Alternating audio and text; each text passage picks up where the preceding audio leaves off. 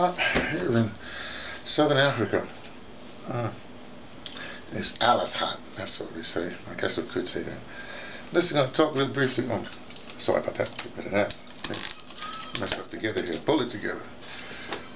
Okay. We wanted to talk a little bit about Alexandra Ocasio-Cortez. There's been a lot said about her. I just want to bring up one thing. She just had finished doing her first speech as a congressperson, and it was broadcast on C-SPAN. C-SPAN is the entity it was brought about when they had the cable industry came about, and they made them create a network and pay for it. You know, that would be a public service to everybody.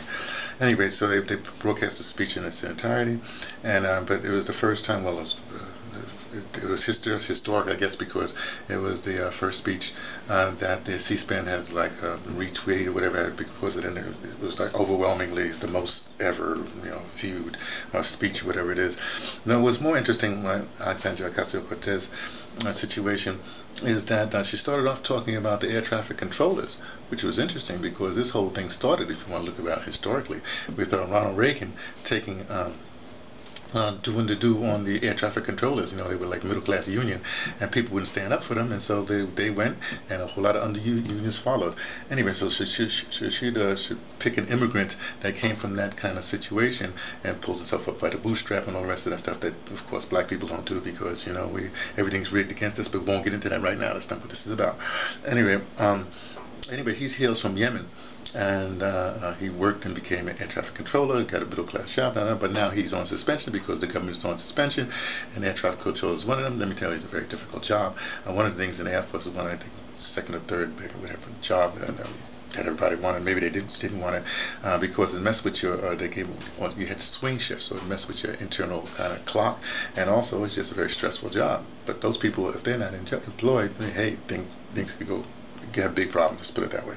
And so she talked about him, how he put the bootstrap, blah blah blah, and he's middle class now, but he's one of those people that's affected. Da, da, da, da, da. Okay, great. But I'm really impressed because she's picked Yemen, as a kind of thing, because we're bombing Yemen to death, as a proxy, of course, through Saudi Arabia. But it's like a parallel with the same thing we do with the Palestinians. You bomb the Palestinians through Israel as a proxy. Well, that's the way it goes. That's the way politics are.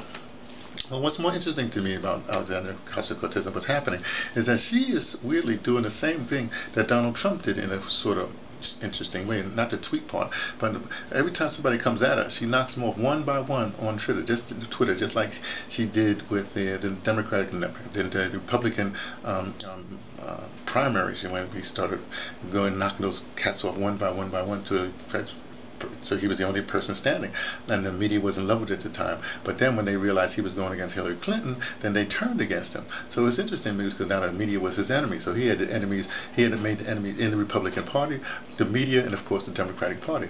Alexandra Ocasio-Cortez, interestingly enough, because of the way she came about knocking off a big time, Democratic guy who was scheduled to be Speaker of the House and all the rest of that stuff. Well, she ends up having to battle, she has to battle her own party because Democrats are very corporatist, right? She has to battle the media. Well, I'll get to the media in a second. She has to battle Republicans, of course, and now the media. Now, interestingly enough, the media, some media are trying to go after her, tell her she's naive, whatever have you. But then when they have to drill down, or get to the meat of the max, they say, well, maybe she may not be so wrong. She might be so right.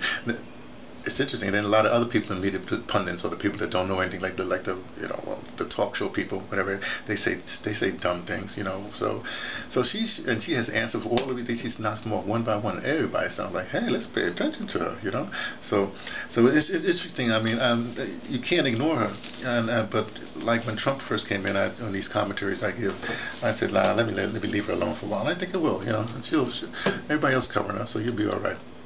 Anyway, this is a little message from me, T from the Patterson's taking a train to Tibet, letting you know what I only suspect.